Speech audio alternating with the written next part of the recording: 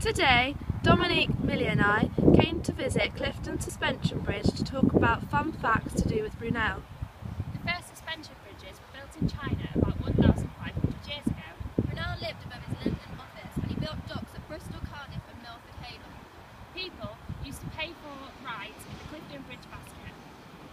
He also opened a tunnel which opened in 1843. Brunel had a railway which used trains to be pulled by steam engines. And this is just a few fun facts that children can learn in history to do with famous people, in this case Brunel.